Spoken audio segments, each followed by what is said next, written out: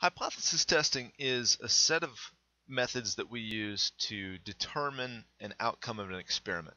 In kind of a formal sense, it encompasses a variety of methods that are used to compare experimental samples using statistical probabilities. We're going to use the statistical behavior of experimental data to try to predict whether or not that data is behaving the way that we expect it to.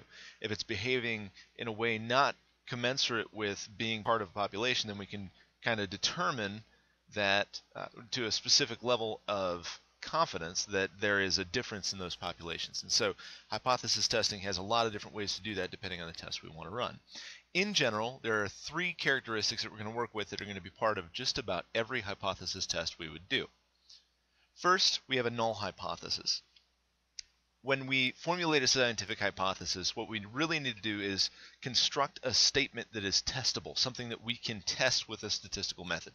The null hypothesis is a very important part of that and is kind of a peculiar statement.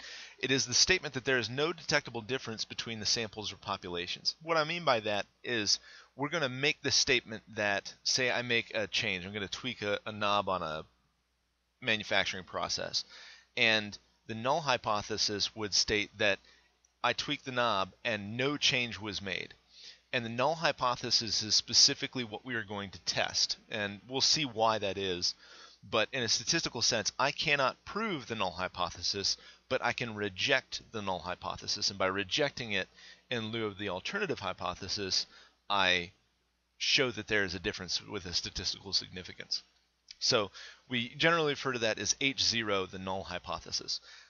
As I mentioned, there's also an alternative hypothesis. So the alternative hypothesis is that there is a detectable difference between the samples or populations that we want to show.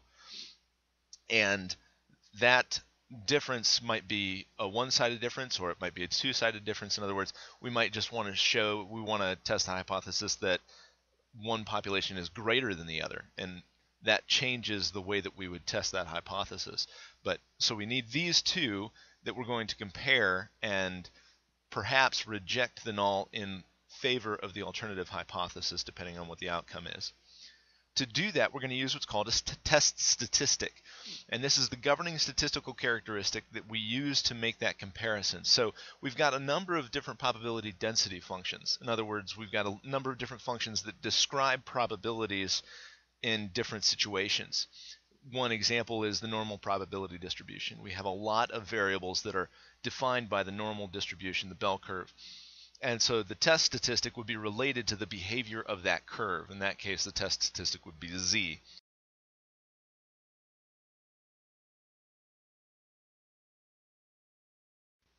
Before we get too deep into a discussion of how hypothesis testing exactly works, it might be useful just to kind of walk through some basics to give you a refresher on probability and how some of these things are governed, and that way you can kind of understand where we're coming from.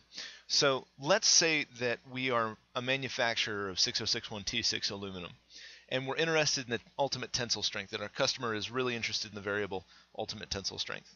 And we know from our manufacturing experience, from all the production that we've made, we've taken lots and lots and lots of measurements over a long time, and we know that we make it with an average of 48 KSI, and we hold a standard deviation in our production of 4 KSI, and this is on the ultimate tensile strength.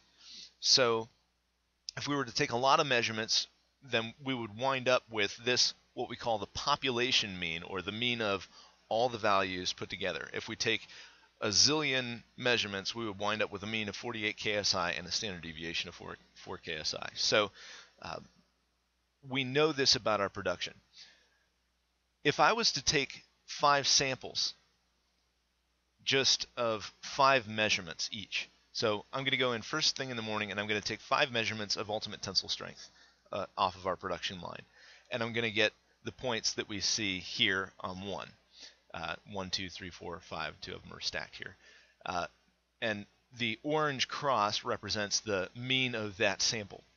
And I come in, say, after the first break, around 10 a.m., and I take another sample from the same population. We haven't changed anything about our production. And I'm going to get 5 different points. As a result, I'm going to get a different sample mean. statistics would dictate that this would happen, that because I'm taking a small sample out of a population, my sample mean is going to be close to my population mean, but it's never going to be exactly on top of it. It's never going to be an exact predictor of the population mean. So we have what we normally refer to as the uncertainty in the mean value, and it's related to the number of measurements that I take and the standard deviations of those measurements, and that's how we relate how close these values, these orange crosses, are to the population mean that we know in this case to be 48 KSI. So we see that the population means all dance kind of around the sample means dance around the population mean.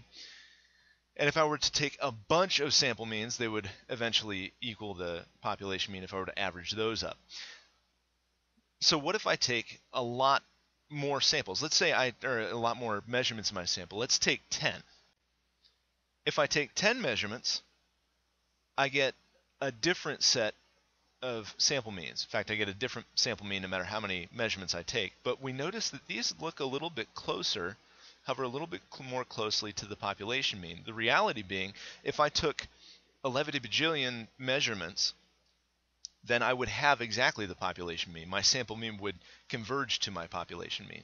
So, in other words, what we see here is kind of a predictor of the population mean, and the bigger sample I have, the better the predictor is. So let's co-plot the 5 measurement samples with the 10 measurement sample means and see what that.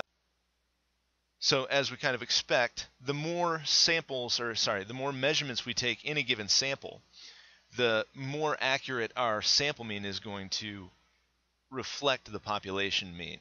So you might ask yourself, why is this useful? This is kind of a contrived discussion. Where are we going with this? Well, here's the thing. I can call a population, so I'm producing 6061 T6 aluminum, and I can identify the stuff that I make because I'm really consistent with it, and I know the population characteristics. If I make a change in my production, if I make some significant change, I want to identify whether that change has affected the ultimate tensile strength. So we're getting values hovering right around 48 KSI.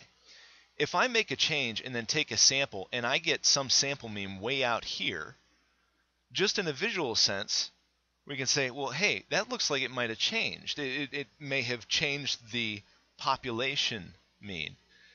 We don't often have this information about the population.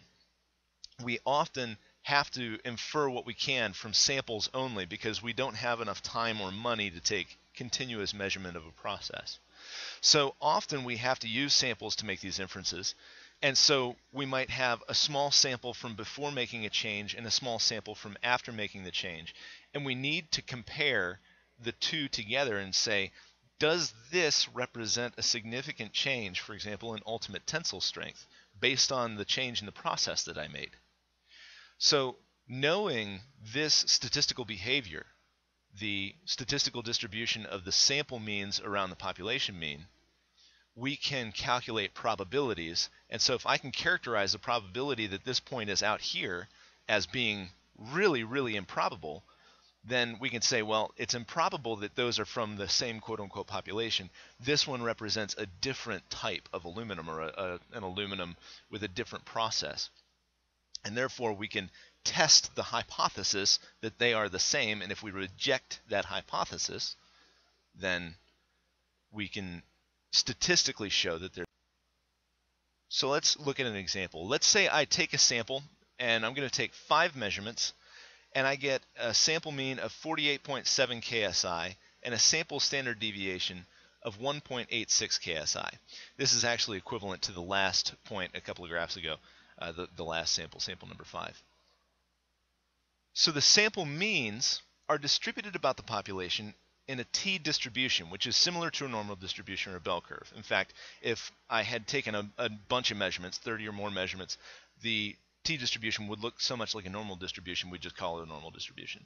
So we know that sample means are distributed about the population mean according to an effective standard deviation. This isn't exactly a standard deviation, but an effective standard deviation of the sample standard deviation divided by the square root of the number of samples. This is where we see if I take 11 bajillion samples, this is going to converge to 0, and I'm going to have a perfect estimate of the population mean. The t-distribution also requires a number of degrees of freedom. It varies with that, and so it's dependent. The shape of the curve, the probability density function, is dependent on the number of samples we take. In this case, nu is n minus 1. This is the Greek letter nu, and so we have 4 degrees of freedom. So let's think about this example for a moment. I'm going to take this sample of 5 data points with a sample standard deviation of 1.86 KSI. What would the maximum distance between the sample mean and the population mean be 95% of the time? And I'll show you where I'm going with this here in a second. So what I'm trying to ask with this particular question is, 95% of the time, can I tell how far away the sample mean would be at a maximum? We can do that. Sure, absolutely. We know that according to the t-distribution, with 4 degrees of freedom, the t-value, or the number of standard deviations, effective standard deviations, away from the mean that we would go 95 to encompass 95% of our data would be 2.776 in either direction.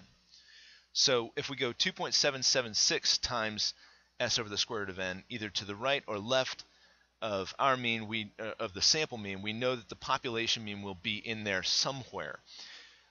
Another way to look at that is that the difference between the population mean and the sample mean will 95% of the time be less than 2.776 effective standard deviations away. So we have this math here to show this. This is the actual equation for uncertainty in the mean value, that the population mean is equal to the sample mean plus or minus t at the number of degrees of freedom and the confidence interval that we're interested in. In other words, we have a 95% certainty in our result times the sample standard deviation s over the square root of n. With a little bit of algebra and hand waving, we can come up with the expression that the difference between the two at a maximum is going to be plus or minus. I'll let the plus or minus out here. Ts over the square root of n, or 2.776 times, in this case, 4.13 KSI, the sample standard deviation, which is usually going to be pretty close to the population standard deviation. We can see that, divided by the square root of the number of points. So in this case, for 5 measurements, we have that there shouldn't be, at least 95% of the time, there will not be more than about 5 KSI between the sample mean that we get from just taking a small sample and what the actual population mean is. If we run the same thing again with 10 measurements, just really quickly before we really get into where I want to go with this. If we run it with 10 measurements, we're again going to get a roughly similar number for the sample standard deviation. It's probably going to be pretty close to the population standard deviation.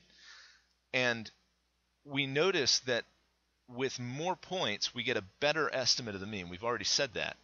This is how we know, because the difference between the population mean and the sample mean is dependent on the same equation. T95 gets smaller and n gets bigger. So we now have 2.262, where before we had 2.7. And we're now dividing it by the square root of 10, whereas before we were dividing it by the square root of 5. Therefore, we get with 10 measurements, with really basically the same sample statistics, we now have an estimate to within 3 KSI. So by taking more points, we can show a significant difference between a sample and a population with a smaller deviation in the mean. So this is useful. We'll get to that. But how is this useful? If we think about probability, this means that if I were to take a sample of 10 measurements and I got a sample mean that was 4 KSI away from the population mean, then there would only be a 5% chance that that sample was actually from that population. Let me say it another way. I make a small tweak in my manufacturing operation, and I take a sample after that result, a 10 measurement sample after making that change. And what I wind up with is a sample mean that is 4 KSI away from what I expect the population mean to be. I know that there is a 95% chance that I'm going to get a population mean within 3 KSI, which means I only have a 5% chance that that didn't cause a change. And that's how we do a hypothesis test. That's what hypothesis testing is all about. It's about using the probabilistic behavior of these groups, of the samples, of the sample means, the sample variances, and standard deviations, according to the probability density functions that define them, to determine whether or not it's likely that a change has taken place. And this is useful for making a lot of different statements. So let's look at an example of a hypothesis test. Let's say we work for this manufacturer of 6061T6 aluminum, and our cooler goes down. The cooler for our quench water decides to die, and so our quench water is now warmer. The question is, has that affected the average ultimate tensile strength of our product? Have we experienced a shift up or down of the average ultimate tensile strength? So how would we determine this? Well, first things first, let's take a sample of those ultimate tensile strength measurements. Let's take a few measurements. We don't have enough time or money, etc., to take a zillion measurements, so we're going to take, maybe 5 or 10. And so we're going to take that sample. Then we're going to compare our sample mean because we want to know whether there's a difference in the means and the averages. So we're going to compare the sample average to the previous population average, or mean, mu naught. And we're going to look at the relative distance between those two. We know that the probability of these mean values is dictated by a t-distribution, or if you don't know, now you do. So there's a probability distribution based on the behavior of these means with respect to each other, and we can determine the probability of obtaining that sample mean if there was no effect. In other words, if our null hypothesis was true, that there is no effect induced by this hotter or warmer quench water, then the probability of obtaining that sample mean can be calculated, and we can say, well, if there was no change, what's the probability that I got this? If that probability is high, if the probability that I would have wound up with this sample mean is relatively high, in other words, if they're pretty close together, then I don't have evidence of any change from the original mu naught population average to the new population average. I'm not showing much change because there's a high probability that this point is in line with the original. If the probability that I would have obtained those values is really low, that means that there is evidence of a change, and I can reject that null hypothesis in lieu of the alternative hypothesis, that there is a difference. We usually test to the 95% probability or 95% confidence level. And when I say confidence level, what I mean is that for a 95% probability that we will fail to reject the null if it truly should not be, that's a 95% confidence level. In other words, there's a 95% chance that we are gonna show with our statistical data that there is no change if there is indeed no change. This means that there's a 5% chance that we will not show a change if there is no change. So in this case, our null hypothesis was that the ultimate tensile strength was not affected. In other words, the new population mean is equal to the original population mean mu naught. That's H0. The alternative hypothesis that we're putting forward is that the ultimate tensile strength was affected. Now in this case, we didn't say whether it was improved or so increased or decreased. We just said that the tensile strength was affected. So any difference, positive or negative, would cause the alternative hypothesis to be true. In this case, that dictates whether we use a single-tailed t-test or a two-tailed t-test. In this case, because we could go either way, we use a two-tailed t-test. If you wanted to say, well, the alternative hypothesis, I want to know whether the ultimate tensile strength was greater after the fact, that would be a single-tailed t-test, and it would basically change your t-value based on the probabilities. So the test statistic in this case, again, this is a t-test that we use to compare small samples to a population mean. We actually used a t-test to compare means of all different types. But in this case, we're going to use a t-test as a comparison of the small sample to the population mean. And to do that, we see the equation. The t-value is going to be the difference between the sample mean and the population mean over the sample standard deviation over the square root of n. This is how we dictate the probabilities in the t-distribution, and we're going to compare that to some critical t-value and see whether our result is significant. So let's look at some actual numbers. So let's take our original population mean, mu naught is 48 ksi. And let's say we increase the temperature of our quench water, and we want to know, has this affected the average ultimate tensile strength of our product? So we take a sample of 5 measurements. 5 measurements is a bare minimum. Basically, you don't want to take fewer than 5. Any more than 15 to 20 is probably overkill, depending on what you're doing. Remember that because this is inversely proportional to the square root of n, by taking more measurements, you can improve your results somewhat, and you can reduce your error. You can reduce what's called your type 2 error. Without the population variables, you can't actually calculate your type 2 error. But by taking more variables, you get somewhat better results, but it costs more. So 5 is kind of a bare minimum in an experimental sense, unless you're doing a much wider experiment that requires you to take fewer. You can take down to 3, but that's pushing it. So usually I go between 5 to 10, 10 being kind of the expensive side, or if I expect a lot of variability. So at any rate, we're going to take 5 sample measurements, and we get a sample mean of 46.1 ksi and a sample standard deviation of 4.72 ksi. And I want to know whether this is a statistically significant difference from the original population mean. So to do this, we calculate our t-value, and we see that we have the difference between the two means here, 46.1 minus 48. So we're 1.9 ksi away. And if we convert that to effective standard deviations, we have 4.72 over the square root of 5.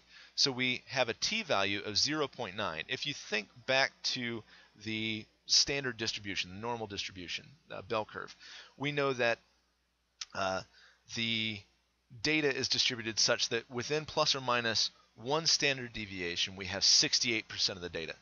Plus or minus 2 standard deviations, we have about 95% of the data. And plus or minus 3 standard deviations, we have 99.7% of the data.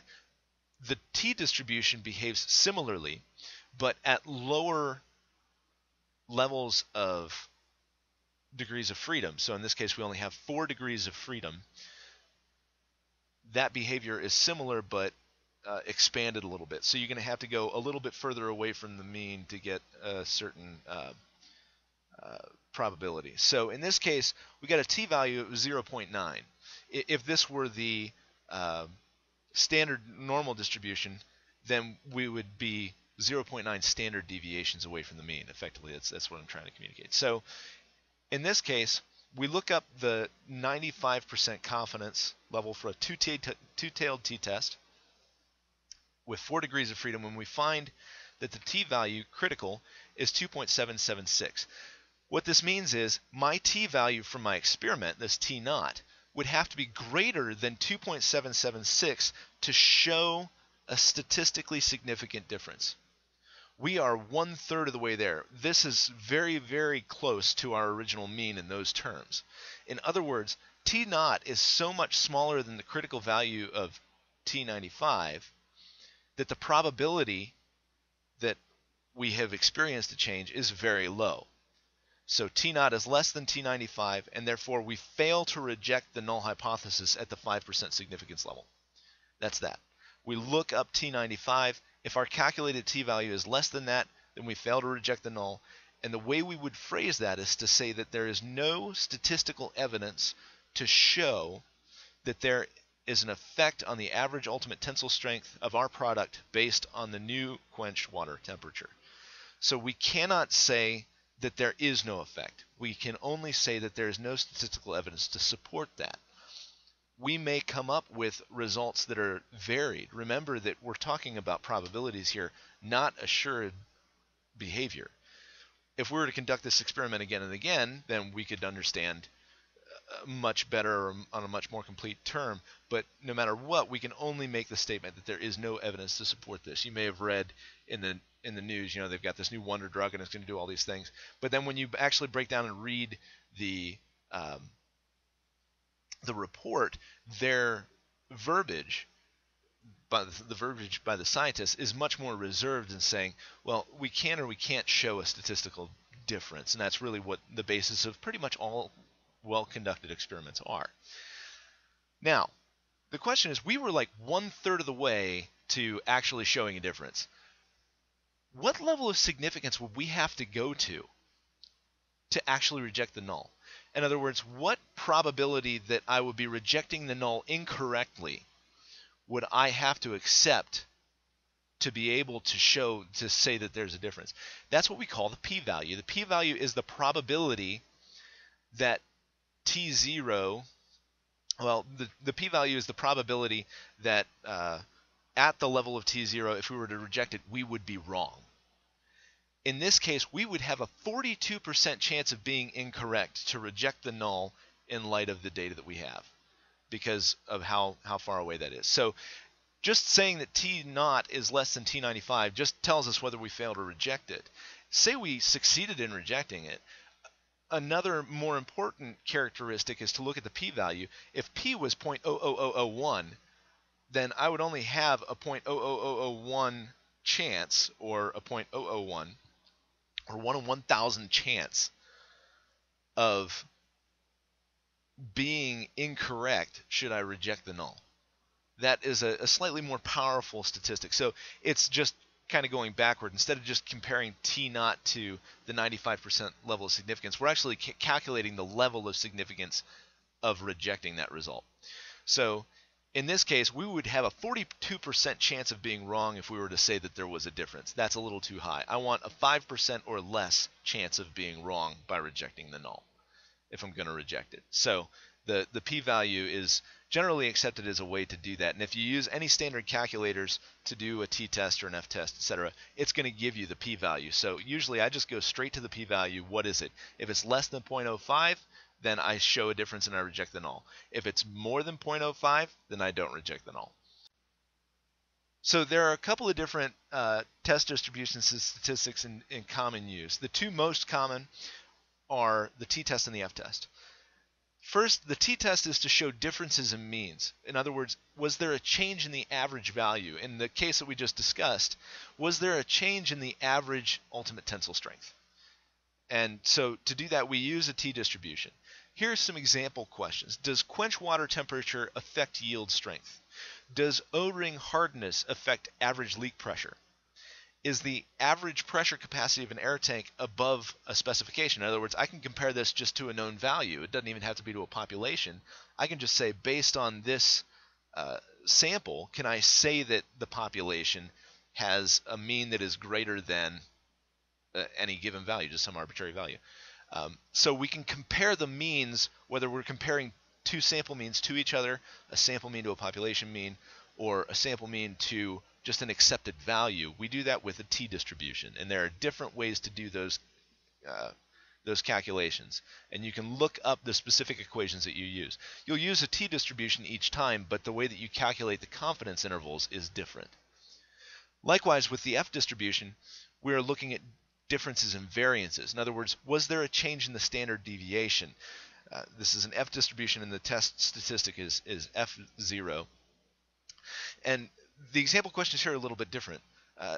A similar question to what we did before will be, does quench water temperature affect the variation in yield strength? So maybe I'm not interested in shifting that yield strength up or down, but in making my results more cohesive. This is really important for process control and manufacturing processes, or for being able to narrow down acceptable specified values, etc., etc. So if I want to compare variances, I use an f-test, and we'll get into this later, but when you talk about the analysis of variance, ANOVA, then you have an f-test to conduct that. So example questions, again, does quench water temperature affect the variation in yield strength? Do harder O-rings reduce the variability in leak pressure? That would be a single-tailed f-test. In other words, we're going to show a one-way deviation. Is the variation in pressure capacity of an air tank within specs? So if we can only accept a certain amount of variation based on this sample, am I within those specs? And we do that all the time for ISO 9000 and different quality specs, that type of thing, Six Sigma. So these two are the predominant test distributions used, and there are different ways to do those calculations. If you want more information, and you're going to need to look up some t-tests, f-tests, etc., to conduct your experiments, three good resources are listed here. Understanding Design of Experiments by Delvecchio. Engineering Statistics by Montgomery has all of this information in it. It's the required book by the ISE department with the ET 3200 class. And Statistics for Engineers and Scientists by Navidi is also a good resource. All of them have the same basic information. This is a pretty simple form of hypothesis testing, and so that's how it works.